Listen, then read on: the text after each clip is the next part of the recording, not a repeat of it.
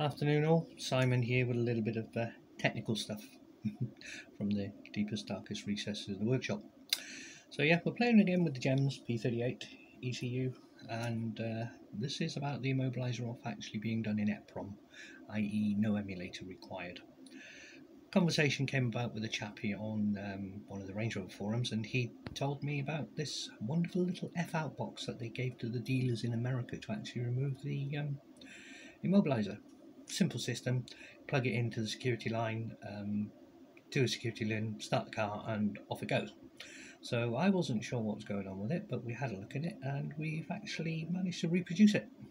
So before we do anything, obviously, we'll just show you there's nothing going on, no added extras on the boards, because obviously I like to prove everything completely.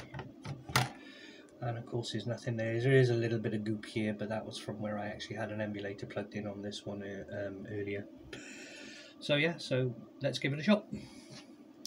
There we go, we'll power up, we're at 370 milliamps. Over to the Nanocom, into the GEMS unit, and into inputs. Let it do its thing. Engine other, and cross one, and as you can see there, security mobilized is yes.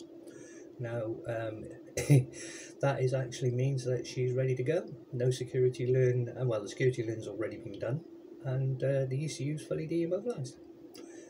What a wonderful little box, quite scary.